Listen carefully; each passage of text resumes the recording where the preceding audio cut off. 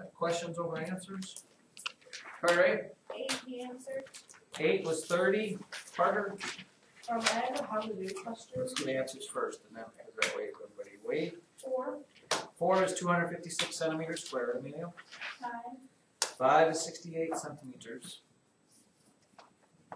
All right, Parker, now, how do you do which one? 17. Number 17, ladies and gentlemen. Number 17. 17. Oh, yeah. That's just goofy. You know what? 17 should have been, I'm guessing that should have been 8 or something. That is definitely a misprint.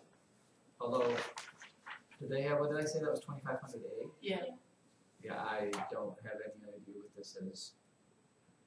Tomorrow, if it's the same, let me look at tomorrow's test actually. I don't know where they came up with that problem. -4. Is it? I have no idea. You can't really do it because you have to divide it by 4. To me, it looks like impossible. I just got 4. I got -4A times 10 to the 4th. Yeah, 4A times 10 to the 4th. I got 4A. Let me look and see what tomorrow's issue is. What is this? Is this seriously hot dog food? Yeah, hot dogs and macaroni. I'll trade you guys hot dogs and hot dog lunch. Hot dog first, hot dog. Well, not really. Yeah, tomorrow there'll actually be a number up there instead of a letter. I'm guessing that it's just a misprint. It should have been maybe an 8 or something, but tomorrow there'll actually be a number there in case you're still looking for how to do it. Let's say this was a 12 or something. I don't know. I don't know how to do it. Okay, when you divide by that, you take that number into that number, you get 3. Just remember, note to self, when you divide these out, you subtract exponents. That's where 10 to the whatever 4th power would be, I guess. Somewhere along the line, something happened in the printing of that test. It should not have been 8. We've never run across anything that was an 8. 4. But tomorrow, I guarantee you won't be a letter. I just lost. Grant? How do you do with 3? Number 3. That up here. Is that 3? Which one is 3? 1, 2, 3. There we go. If a gallon of paint covers 400 square feet, how many gallons of paint are needed to paint the warehouse? Now, this is your warehouse? Yeah. Okay, so the first thing you have to do is, if you're painting the warehouse, I'm going to guess you're not painting the ceiling or the floor. So you're just looking for the area of the sides. Yeah, and that's what you found in number 2. So you have to get number 2 right to get the other one right. You need the lateral surface area for number 2, which means you need to figure out the area of this front, which you can see, this right side, which you can see, but you have to remember there's an identical left side back here that you can't see, which would be the same as that, and there's a back, which is the same as the front. So if you figure out the area of the front side, what is 100 times 20? 100 times 20? Somebody? 2,000. Yep. So this is 2,000. What is 200 times 20? 4,000. 4,000. And you have double of those. So you have 4,000 plus 4,000 plus 2,000 plus 2,000, which gives you the grand total of, what's that? 12,000, right? That should have been your answer for problem number 2, feet squared. So the deal is this, for problem number 3, if you were using paint to do that, if you're trying to cover 12,000 square feet, and each gallon covers 400 feet squared, what type of problem is that? In other words, 1 gallon covers 400, 2 gallons would cover another 400. How many gallons is it going to take to get to that? What type of problem is that? Wade? Yeah, you're just going to take 12,000 divided by 400, which means you can cross off the ending zeros. 4 goes into 12 3 times. You have that 0 left up there. 30 gallons. It's going to take 30 gallons. It's a big warehouse. Very big, 200 feet. That would be the size of, just to put that into perspective, let's see what the size was that. It would be this, 200 feet. this is about the width of our gym. 200 feet would be like 2 times as long as our gym. So take our gym, put it back, one back to back, and that's how much paint. Or And that's about the ceiling, by the way. Our ceiling's close to 20 feet. So. Or 100 feet less than a pulling track, because a pulling track is 300 feet. Yes, if that's your basis of that. Or it is 100 feet less than a football field, which is 300 feet. Other questions? Good. I did number 4. Number 4. Oh, good. 4 is on the top page of the other side. Number 4. Question 4 says, what is the area of the quadrilateral? Is that the one? Yeah. What did you cut it into? Well, it's already cut for you.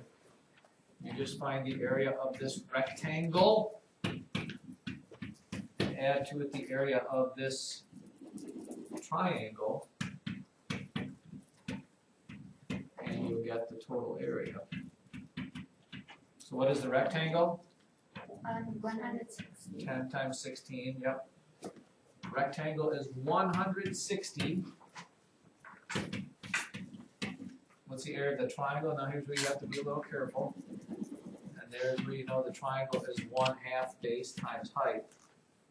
Well, we know the height is 16 because it's the same as this side, but what is it from here to here? 12. It is 12. So it's 1/2 of 12 times 16. And you can do it any way you want. Take half of 12, that's 6. 6 times 16 is 96. So 160 plus 96 is 256 centimeters. That answer for number 4 was. What did you get and where did you go wrong? I got 301 centimeters, and because I didn't cut the triangle in half. Well, there's some notes to these notes to self. And the I perimeter. wrote down half a base times height. I just didn't do it. And the perimeter, we might as well do that. Okay, the issue with the perimeter on this is, you know this is 10, you know this is 16, you know this is 22, but you have to figure this out. So you look to see, is there a 16, 12 triangle up there? There is not. So what do you have to do? This is where people always go wrong. I'm going to erase this so I can look at it. What you must do in this case, this is 16 and this is 12, all right? What number can 16 and 12 be divided by? Biggest number. 4. 4. If I divide this by 4, if I cut this in quarters, that makes this 4. If I cut this in quarters, that makes this 3. And then you say, is there a 3, 4 something triangle? Yeah, and what is it? 5. 5 is not the number you use, though, because that's the shrunken triangle. So you have to then expand it back to figure out what the big triangle would be, which means you just do the opposite. You divided these by 4, so you multiply by 4, and that's what this becomes. It's 20. So your perimeter is going to be 20 plus 22 plus 16 plus 10. You just have to think about it in terms of relationships. They could never give you all the Pythagorean triples because there's infinite numbers of them that are proportional to those smaller ones that they give you. Ooh, wow, yay. Everybody's happy. Faith. How do you get number 7? Number 7. Oh, I love number 7. If I were keeping notes to use for tomorrow, again, I would always write down that tax. And tip is always multiplication. All right. And I know that here is my tax rate and this is my number. I am taking $12.40 and multiplying it by 7.5%. And we talked about this before. We don't do mathematical operations in percent form. It just doesn't work out. So you need to change this either to a fraction, which is not an easy thing to do, or you need to change it to a decimal, which is an easy thing to do. What is 7.5% as a decimal? And why? Tyler? 0.075. Remember, to change this to a decimal, you have to move the decimal back 2 places. It's not 0.75 because that's 75%. You go 2 places. This is the same as 0.075. And you're going to multiply that by 12.40. Let's just keep it the same. So here's where you just need to take your time and do it neatly so you get the right numbers. Times 0.075. You multiply like it's whatever, 75 times that. You get 0, 20, 2, 10, 12, 5, 6. Put a 0 down there. 7 times 0, 7 times 4 is 28. Carry the 2, 14, 16. Carry the 1, 7, 8. Did they do this right? Yeah. Why doesn't it seem right? 0, 0, 0, 3, 9. And then how many decimal places is it? 1, 2, 3, 4, 5. 1, 2, 3, 4, 5. It is $0.93 or 93 cents in tax.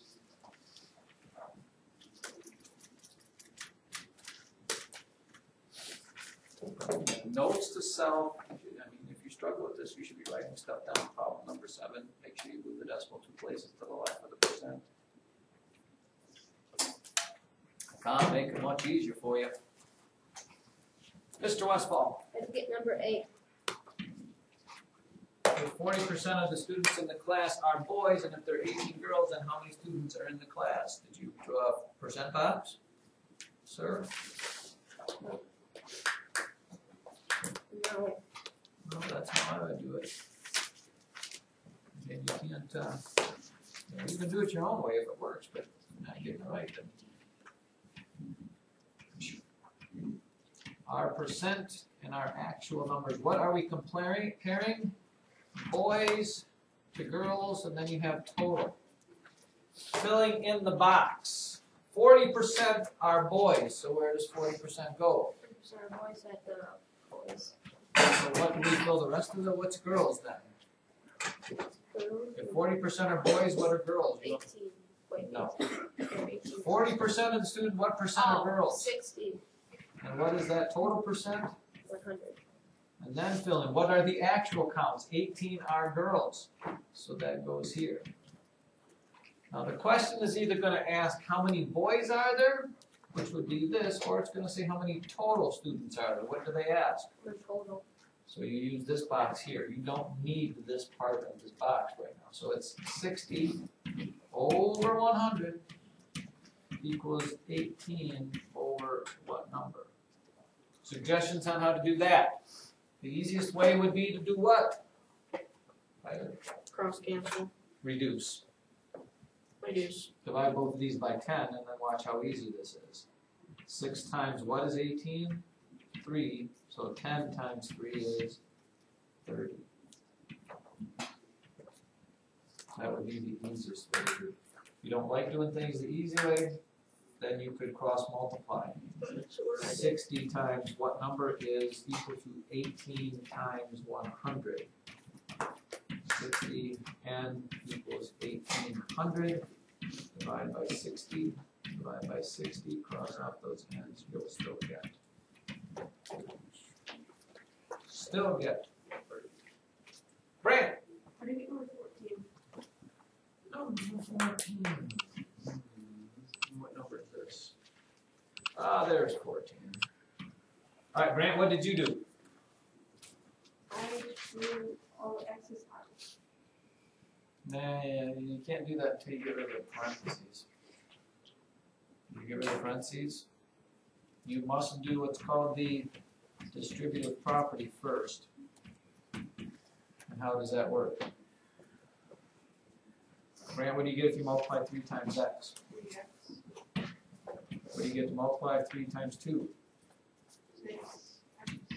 Not x's, there's no x's there, it's a 3 and a 2. There's no x's, the only x's came for that first one. Plus, what do you get when you multiply 2 times x? 2x. And what do you get if you multiply 2 times 3? 6. 6. Once you get rid of the parentheses, then you can combine like terms, or in the case of Carter Westfall, combine like terms. Alright. If you have 3 x's and 2 x's, that is, and if you're drawing it out, it's x. 3 x's is x plus x plus x. 2 x's is x plus x. How many total x's is that?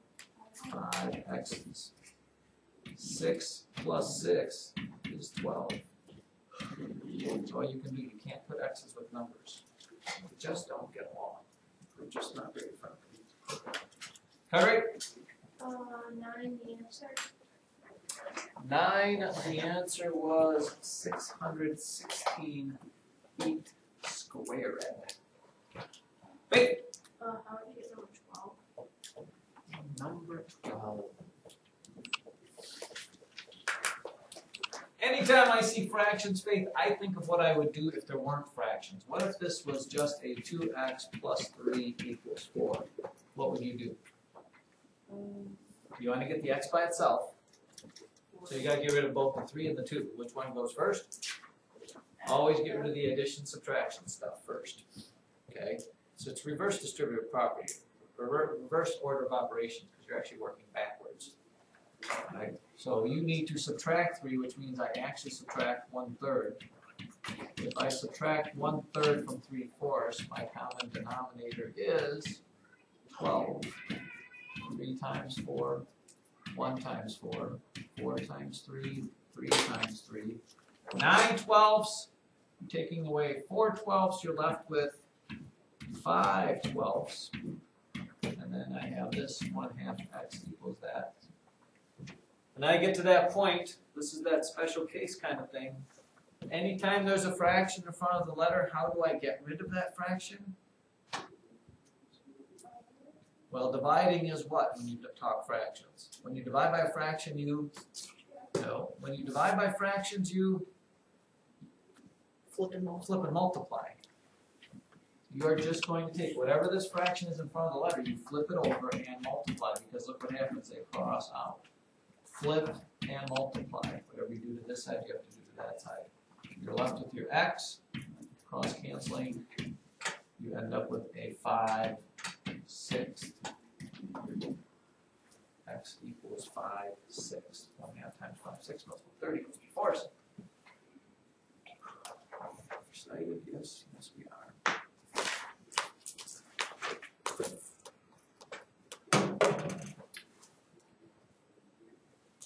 Carter. How did you get number 13? How do we get number 13?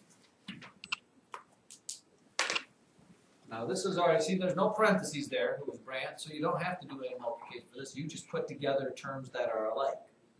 So Carter, Westfall, I have 3 x's. This is what 3x means. I take 1 x of those away. What am I left with? 2x. 2 x's. I have 2 y's, and I add another y to it. I get 3y. 3 y's. It's all you can do. You can't put x's with y's. There are no y's something with each other. This seems to be very productive today. Parker, anything? No, not really. I mean, Let me just ask him. can you scroll back up to 12? I would love to scroll back up to 12. Did you miss 12? Yeah, I'm taking some notes. You are. I am. I love the taking note process. What part are you on at 12? I just forgot, or I missed part of the last 1/2 x equals 5/12. What did I say? What did we say? How do you get rid of a fraction in front of the letter? We had a pretty big discussion about that. I believe Tyler chimed in here. Actually, somebody said, I think Faith said you divide by 1/2, right? Is that you? To which I said yes, and dividing by a fraction means you flip and multiply. Anytime there's a fraction from the letter, flip and multiply both sides by it. I believe that's our aha moment for today. Uh-huh.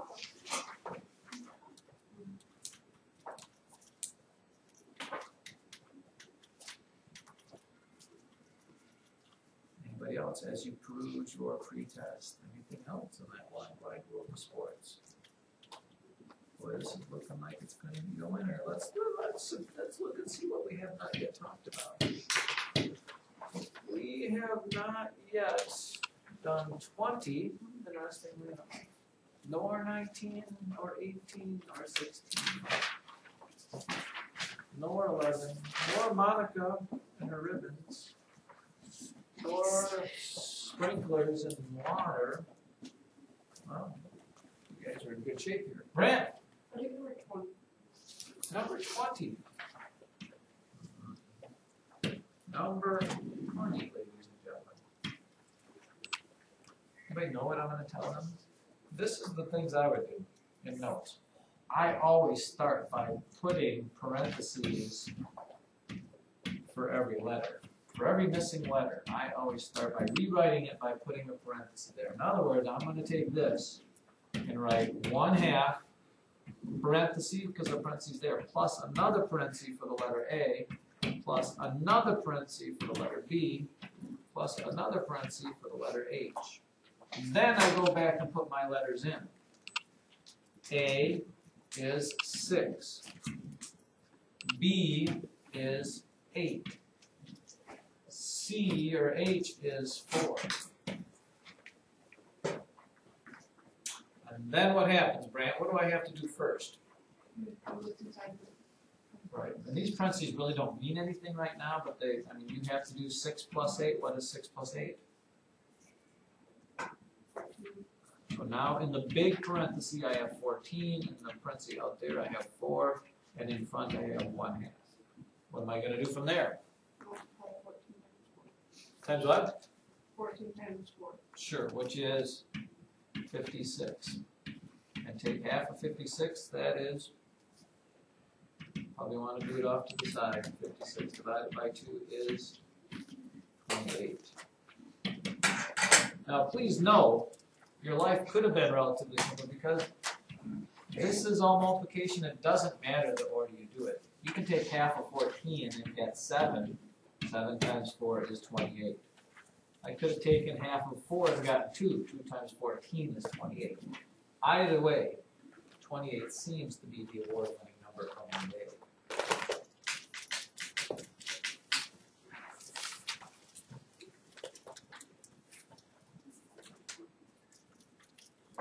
Did I mention tomorrow is the last and final grade you'll have for the quarter?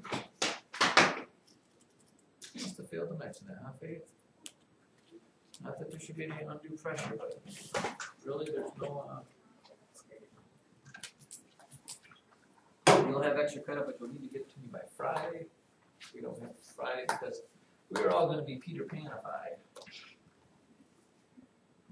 The boy who never grew up. Am I stopping this here? There is no other questions? I will wait awkwardly for at least 30 seconds, so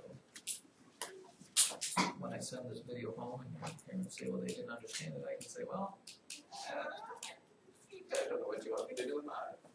Well, you have a YouTube channel or something? I have 12 YouTube channels. I am the YouTube master. They named YouTube after me. Hey, what's your YouTube channel's name? I don't know, just put Jeff Isn't on. it Jeff Bond? Or you can go to whatever math. Just No. I'm gonna look up this video. you do that. You don't have to look it up because I will email it to your parents and they can give it to you. I wanted to get it on my computer. All right, parents, let it be known there are no more questions to be asked. I did what I could for your children. The rest is up to them.